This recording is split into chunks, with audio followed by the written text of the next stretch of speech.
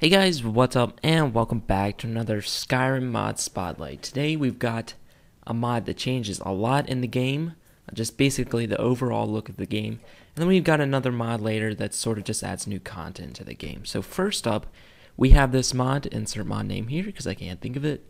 And this mod changes the lighting of the game. Now, I don't think, I definitely did not realize how big of an effect the lighting had on the overall look of the game. Did somebody just yawn? I thought I was alone in here. Anyways, the lighting changes a lot in this game. It really changes the overall look of everything. Now, this mod that I have here, it has a lot of different settings. So really the overall look of the game changes a lot based on what your preferences are. But a good way that I can describe it is it makes the lights lighter and the darks darker, and it also brings out a lot of colors. Who trifles with us guards here in Windhelm? Suicide. Okay, that was weird. It brings this mod allows for a lot of colors that are really saturated before to really come out.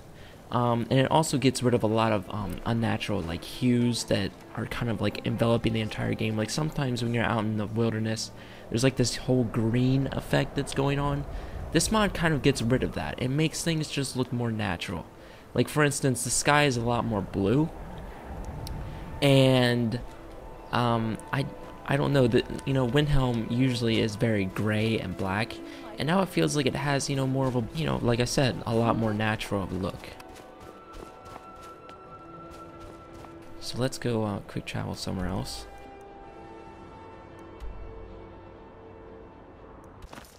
Okay, so here we are in Riverwood, and as you can see, it's 7:17 p.m. and it's a lot brighter than it usually is. So this makes dawn and dusk much brighter. It also, I think, it removes some of the like really reddish color of the sun. Also, guys, horse armor right here. It's pretty cool. It kind of matches the ebony mail armor. What's up? The world itself just seems much more colorful in my opinion. It's a lot less saturated. Of course, if you want more color, you can make that change using the mod, or if you want less, you can change that as well. A lot of really neat things can be done with this mod. If you really want a comparison of what you can do, go ahead and check out the link in the description for this mod, and you can see some screenshots that people have uploaded and such. Okay, so right next to Riverwood, that's Riverwood over there, is our other mod, which is called insert mod name here, I forget, and it's a player home mod, which we're starting to see a lot more of these because before the creation kit came out, it was pretty difficult to add new areas to the game. Before the creation kit came out, a lot of the mods were just replacing stuff rather than adding new things. But now that it's out, a lot of new things are coming into the game, and so it's pretty exciting right now. So this is a really awesome player home. First of all, it has all the smithing, alchemy stuff. You just got a smelter, which is really helpful, and it's got an enchanting table. Really, all the things that you need at a player home. It just makes it. It's just a lot more useful than your typical player home. It's kind of in ruins a bit, like particularly over there. There's like the walls falling down. But overall, it's a very nice place. It's got this alchemy garden right here that you can use all the ingredients at. It's automatically added to your character upon starting the game, so there might be a quest to acquire it later on, or you may have to pay for it later on, but as it is right now, it is free. So this is the interior. And a reference back to the lighting mod, as you can kind of tell, it's much darker inside, which I like because it's much more realistic, because a lot of the light sources in this game are just candles, and candles do not make that much light, except like right next to them. So I like that they've kind of made this. Did I just knock those over? Yeah, I like that because it's much more realistic. But anyway, so this is like a little dining area. This is the main entrance to the like living quarters, and this is sort of the the central room with a nice big hearth in the middle. Display case, some places to put your weapons. Up here we got like a little sort of bar area, which is pretty cool. And then over here we have a crap ton of display cases, plaques, and mannequins to put your weapons on. And what I really like about this room, and actually all the rooms, is that it has named containers. So weapons, enchanted armor, and just like random chests everywhere. And I really like that because I like to categorize where I put my things.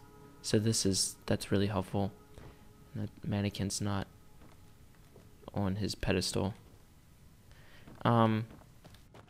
There's also a glitch with this mod where outside the textures and meshes of the walls do not load properly. I'll show you guys some footage of that, but I don't know why that happens, but the texture or the models usually load after you enter this building and then exit this building. So that's the one downside of this, I'd say. So yeah, this is like this is like a bedroom area up here. We got more named containers. Alright, so we're gonna head outside and we're gonna go take a look at the tower, which is I think directly across from this room or that building. Here it is. So this place scared the crap out of me when I first came in here because I saw these shadows and I'm like, what the heck? I don't even... Some kind of chain, I think. Oh, that is causing it somehow. So yeah, this is sort of like the mage area. I really like this part here because of like this book here. Reminds me of Daggerfall. And I don't know, it just looks really cool here, especially with the lighting. And you got this really cool blue flame. And of course, enchanting table. Wow, that is awesome. And then downstairs isn't really much. Whoa, crap, I just fell. It's just sort of like a cavernous area with water. Can't really do much. Does that go down? No. Alright, so yeah, this is like the basement area. Not much to it. So the inside, those are the two interiors for this mod. And then there's a lot of like areas that you can, like up on the ramparts and stuff. You can come up here. And I don't know if you can kind of see it because this mod makes the night times darker. There's targets out there. You can target practice. But yeah, so this is a really cool mod. I really like this home. I might make it my permanent home. Okay, for just one more example of the lighting mod. It looks pretty cool inside, but sometimes this happens. You can't see anything inside your house, hardly. And while that makes sense because, I mean, this is a pretty big room, and all we have is this, like, 4 candles here. You wouldn't expect them to light up the whole room, but I can't even see Lydia, and she's right here. Honored to see you again, my Thane. And she keeps sitting down and then standing up, and then standing up and then sitting down. For some reason. So yeah, those are the 2 mods that I really wanted to show. But anyways, thank you guys for watching. This has been... What the heck? She was just doing the moonwalk. Okay. Yeah. Anyways, like this video if you like it, comment if you feel like it, and subscribe if you want to see more of these videos. Thank you guys for watching, and I'll see you next time.